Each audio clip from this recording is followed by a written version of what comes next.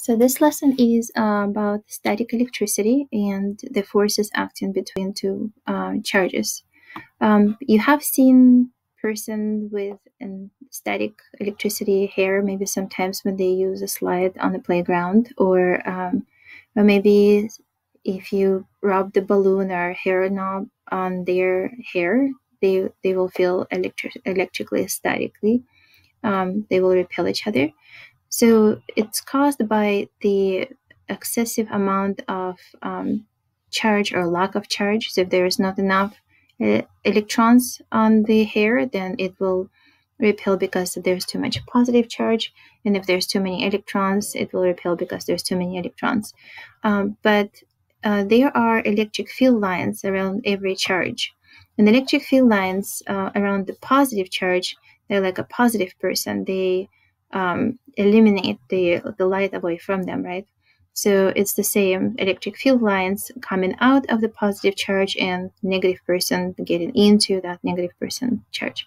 In the model that we use to see where you have an atom and you have electrons in a circular motion, not exactly the right model. The electrons are in field clouds and they only can be detected when they're detected, then you know where it is, but they move like so fast that it's like in the cloud. Then we will see some questions related to the pith ball. I want you to know that this device, like this one, is called pith ball. And when you bring the charge to the pith ball, if it's not charged, it will not react. But as soon as you charge it, or maybe it will be attracted because electrons can move away if it was. So if this is positively charged, the electrons they will move closer to the positive charge, it will attract. But as soon as some electrons jump over, this becomes positively charged. Those electrons can move away from this one, and then they will be repelling each other. So this is the pith ball. Also, in this section, we often use the charge of the proton, positive 1.6 10 to negative 19, measured in coulombs. The charge has letter Q, and measured in coulombs. Neutron has no charge. Electron has exactly the same charge, but negative.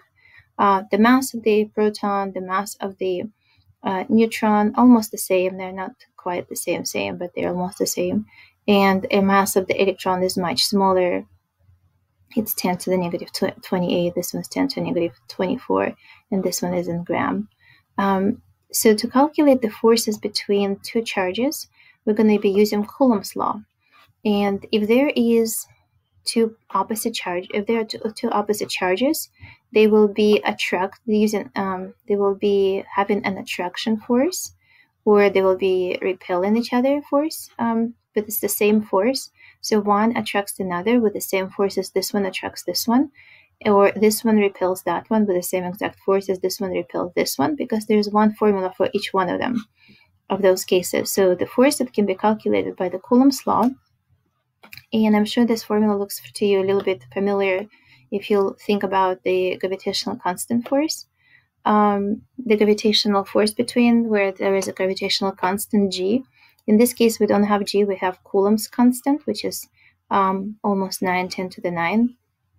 And so if I want to calculate the force between two charges, if I have charge 1, charge 2, maybe in some Coulomb numbers, and gravitational constant 9 10 to the 9, divided by the distance squared, I can find the force acting one on the other.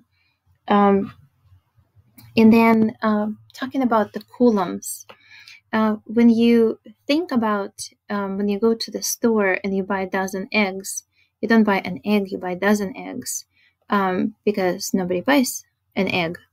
So people say go and buy 1 or 2 or 3 dozen of eggs, right? And you know that is dozen is a 12. So when you talk about the coulomb is like a bucket of electrons, and this is how many electrons in one bucket. So if somebody says go get me 1 coulomb of electrons, you know you have to go get this many electrons. So that would be 1 coulomb. But if I wanted to know, so if I have this many coulombs, I can always figure out how many electrons to make that many coulombs. and number of electrons can be only a discrete number, so like a 1, a 2, and 3, and 4, so an integer number of electrons. So the coulomb is just a bucket that consists of some number of electrons, and this is the number that is per 1 coulomb. Then K constant, the Coulomb's constant, depend on the electric permittivity, and this number in vacuum is 885 10 to the negative 12. But in different mediums, so if it's vacuum or air, it would be almost the same. So I can use 9 10 to the 9, but if I do the same experiment in the water or any liquid or any other gas, my K will depend on that material. So, but we don't have to worry in regular physics about it because we don't talk about different materials that we place our electric charges in. Please watch the videos because the videos that are posted in the lesson or in the links right here will help you understand everything better. Then the current.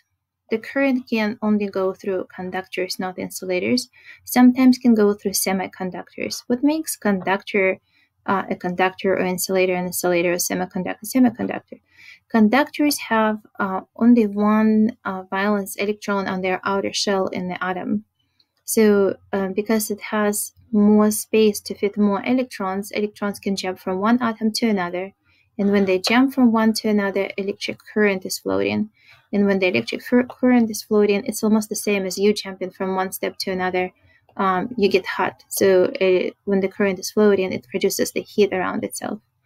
So conductor will have only one valence electron. In the periodic table, only elements that have one electron will be conductors. Insulators have 5 to 8 electrons. They already have too many electrons. They cannot fit another one. And semiconductors have 4 electrons. Under certain conditions, temperatures, they can conduct electricity. So they will allow electron to jump from one to another. So that would, and it depends on which position on the periodic table the element is located. And also, when electron jumps from one to another, there's going to be always resistance. Resistance depends on the material that is used for current conduction. There will be a few questions that I'm going to be solving for you with electric charges and calculated the forces between them to show you some examples. So I'm going to do those questions separately. I just wanted to cover some theory before you jump into the lessons and problem solving. That is going to be a different video. So and I'm going to post the videos after this one, so which you should watch for practice problems. So if you have two charges that are opposite, they will attract each other, so the electric field will look something like this. And if you have two charges that are positive, this electric field lines will be coming out, but there will be like no electric field in between because they will repel each other. If they were two negatives, they would come into the charge, but again, there would be no electric field in between. And electric field depends on the force acting on the charge, the test charge. So imagine this to be a fountain. If this is a fountain, the water is bursting out of the fountain, and you can place your finger here or here or here. Your finger would be the test charge. It would be the test charge. So if you place your finger here, you will feel more force over here because there's more electric field lines over here. But if you place your finger far away, you will have less force. You still have the same finger, so the same charge, but you will have less force on it because there's less electric field. So electric field lines for electric field can be calculated by using this formula, which is force on the test charge. And we will be using voltage as a potential difference. So if you have one plate positively charged, the other plate negatively charged, this one is called high potential when it's positively charged. This one is called low potential when it's negatively charged. And if you have a proton placed closer to the positive charge, it has high potential energy because when you release it, that energy is going to be turned into the kinetic energy as it starts speeding up toward the negative. So if you take a proton, place it close to a high potential, you give it high potential energy, and it will speed up toward the the negative charged plate. If you have an electron and you push it all the way to the negative plate, to the low potential, and you release it, you give it high potential energy when it's at the low potential, and it doesn't want to stay here next to the negatives. It wants to speed up to the positive. So it will turn its potential energy to the kinetic energy. And the potential difference, they use the words electric potential difference very often, and they use the letter V or U, and that is voltage. So electric potential, or the voltage in other words, and measured in volts, is the work done to move the charge from one position to another position. Like work is force times the distance. So what force was acting on this charge to bring it all the way over here to travel this distance? And the charge is the charge that they're talking about, that specific charge. But the force over the charge is also electric field, and then times the distance. So the voltage is measured in volts, and it's joules per coulomb, how much work needed to move the charge. And then work is equal to force times the distance, but force over the charge is equal to electric field times the distance. So when a positive charge is placed, I'm just going to read it quickly what I just said. When a positive charge is placed in an electric field, it moves with the direction of electric field lines. And I forgot to mention this, that electric field lines are going to be directed from positive to negative. So your electric field lines are going to be everywhere from positive to negative. And a positive charge will move with the electric field lines because it wants to go from positive to negative, and moves from higher potential to the lower potential. This one is called higher potential to the lower potential. It loses its electrical potential energy because it doesn't want to be here. It had potential energy and gains kinetic energy. When the negative charge is placed in the electric field line, it moves opposite the direction of electric field. So if you place the negative charge right here, it will move opposite the direction of the electric field, because the electric field are moving down, and the negative charge will want to go in the opposite direction.